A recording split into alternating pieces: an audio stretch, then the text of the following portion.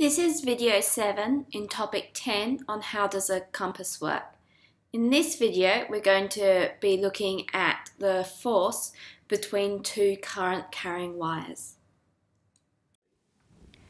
Now, as a result of the formula, F is equal to BIL sine theta, which describes the force felt by a current in the magnetic field, combined with the equation B is equal to mu naught I over 2 pi r, which describes the magnetic field around a current carrying wire, we can understand that there should be a force between two parallel current carrying wires.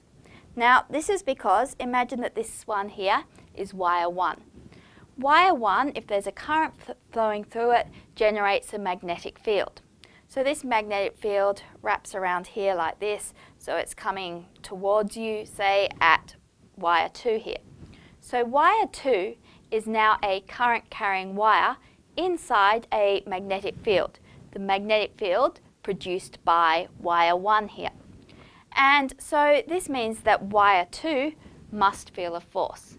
Let's now derive an equation to describe the size and direction of the force felt by wire 2.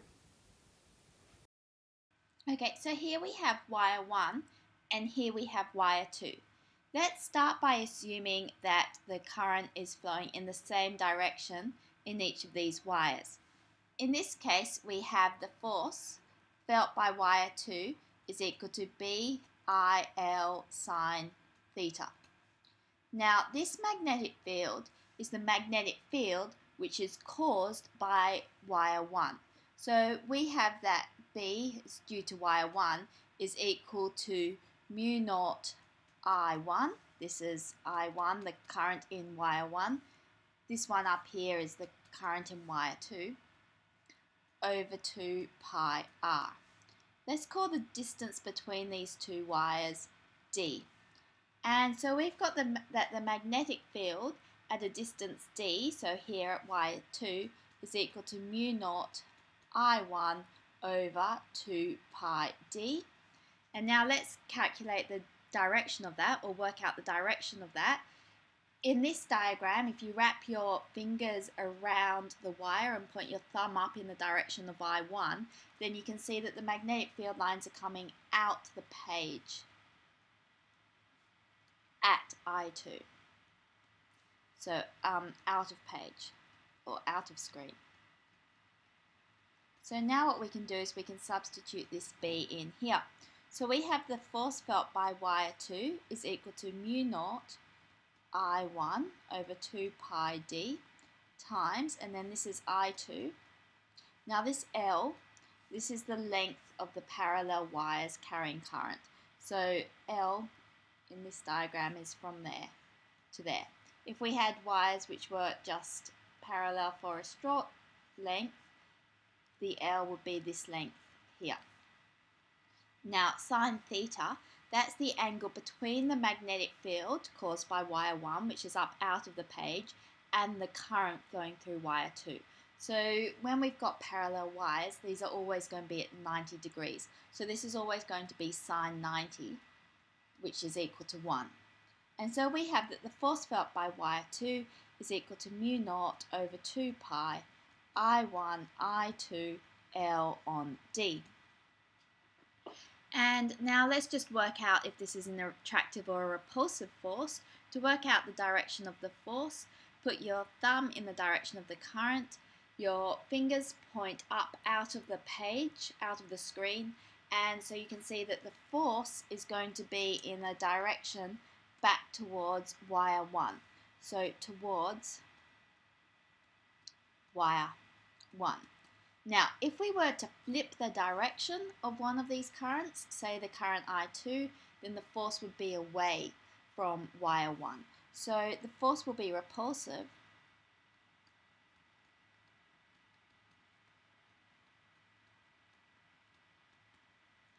If the currents travel in opposite directions. But when they're traveling in the same direction, then it's an attractive force. Okay, so let's now check our prediction with this demonstration here. Now in this case, I've got a current flowing out of here. When I close the switch, it'll go through the switch and into this red wire here. The red wire goes up here, so the current flows down here, and then it flows up the other side before going through the blue wire back to our battery here. So if it's flowing down here and up here, then we've got currents flowing in opposite directions, and we just predicted that if we had currents flowing in opposite directions, there should be a repulsive force between those two wires. So let's now switch the switch. Again, we've got very high currents here, so we're only going to keep the switch closed for a very short time, and see if there is indeed a repulsive force between our two. Did you see when I switched the switch how the wires moved apart? Let's just have another look at that. Okay. Now what we can actually do is we can make it so that the current flows in the same direction between the two wires. So if you remember back to the electric circuits that we did in the streetlight topic, what we're going to need now is these wires to be in parallel. So how I'm going to do that? Going to disattach the power cable from up here. I shall attach these two wires to each other here and reattach this power cable down the bottom here. So what happens now is when the current flows through the batteries, it passes from this red wire and it can go up both of these wires here. And when it gets to the top here, it goes through this blue wire and returns back to the battery. So we now have the situation where the currents are both flowing in the same direction, and we made the prediction that in this case these wires should feel an attractive force. So let's check our prediction. There we go, they're sticking together a bit down here, so they are feeling a force of attraction for each other. And again. Okay, let's do a worked example now of how we may want to use this equation. So the question is, a current carrying loop with I2 is equal to 7.5 amps is set up next to a current carrying wire with current 10 amps as shown in the diagram. Ignore any external forces such as gravity.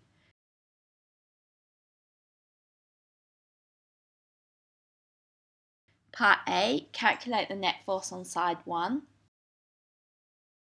Part B, calculate the force on side 3. C, comment on the relationship between the forces felt on sides 2 and 4. Part D, calculate the net force on the loop. Okay, so to answer part A, we know that the force felt on wire 1, that's this side here of the loop, is just given by mu naught over 2 pi I1 I2 L on D. This is just our formula for the force felt on two parallel current carrying wires. So all we need to do is substitute in the numbers that are appropriate for this case. So mu naught is 4 pi times 10 to the minus 7. This is all divided by the 2 pi. And then I1, that is 10 amps. I2 is 7.5 amps. Now L, that's the length of parallel wire, which is 20 centimeters. So we can put that as 0.20 meters. And then D, that's the distance between the two wires. So in this case, it's 10 centimeters or 0.10. So solving that on the calculator, we get 3.0 times 10 to the minus 5 newtons. And now as it's a force, we should give a direction.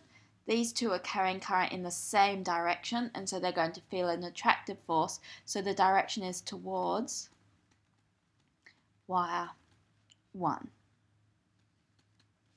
Okay, now part B, we need to do the same thing, but now for side 3, this side here. So we're going to substitute into the same equation. F3 is equal to mu naught over 2 pi I1 I2 L on D, but we'll have slightly different values this time. So 4 pi times 10 to the minus 7 over 2 pi is the same. I1 still 10, I2 is still 7.5, L is still 20 centimeters, but the distance between them this time is the 10 centimeters plus the 10 centimeters, so that's over 0.20. These will cancel out, and solving this on the calculator, we end up with 1.5 times 10 to the minus 5 newtons, and in this case, these currents are traveling in opposite directions, and so this is a repulsive force, so the direction is away from wire 1. Okay, part C. Now in this case we've got wire 2 here, well side 2 here and side 4 here. Let's consider the direction of the forces acting on these two sides. In order to do that, we're going to need to consider the magnetic field generated by this wire here. So using the right hand rule, you can see it'll be coming up out of the screen on this side of the wire and going down into the screen on this side of wire 1. And so these sides 2 and sides 4, are both located in the magnetic field which is going into the page. So using our right hand rule, you can line your fingers up, your thumb up with this current and point your fingers into the screen, and you can see that the force on this side is up in this direction, and on this side the current is flowing in the opposite direction, so the force is also in the opposite direction. And now the magnetic field strength is proportional to the distance from the wire. And so the magnetic field is stronger at this end than at this end. But this distance and this distance are the same. So for each little increment up here, there's a little increment down here with the same amount of current, it's always 7.5 amps, in the same magnitude of magnetic field, but with the force felt in the opposite direction. So what we'll see is that wire 2 and wire 4 have exactly the same force acting on them, but those forces act in opposite directions. So let's write that down. So sides 2 and 4 both feel a force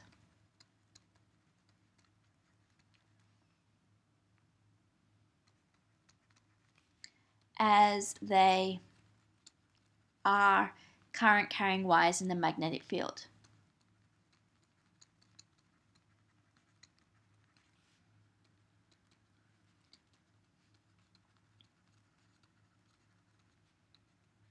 And that magnetic field is generated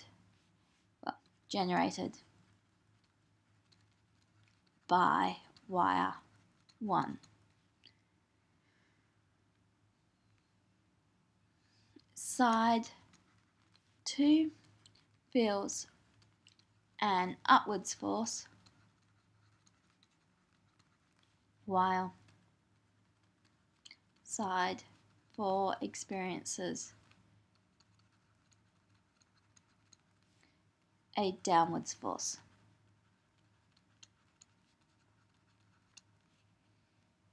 These forces have the same magnitude,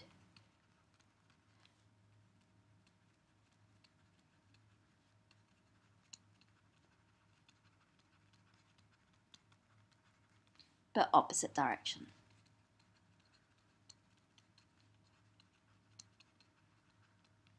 Okay, so that's answered part C. Now part D says calculate the net force on the loop. So to get the net force, all we need to do is add up all the forces acting around this loop.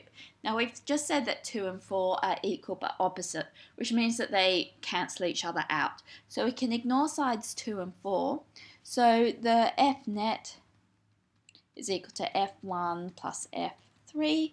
These are in opposite directions as well. So we can put 3.0 times 10 to the minus 5 minus 1.5 times 10 to the minus 5, and that is towards wire 1, because this will be minus 1.5 times 10 minus 5 towards wire 1.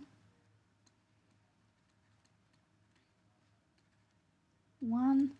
Okay, so this is equal to 1.5 times 10 to the minus 5 newtons towards wire 1. And that has solved that problem. So in this video, you've seen the force between two current carrying wires. You've seen that the size of the force can be calculated using the formula B is equal to mu naught on 2 pi I1 times I2 L divided by D. And you've seen that when the current is travelling in the same direction, this is an attractive force. When the currents travel in opposite directions, we've got a repulsive force. In the next video, we're going to be looking at some uses of current carrying wires. Thanks to Sebastian Frick for filming this video.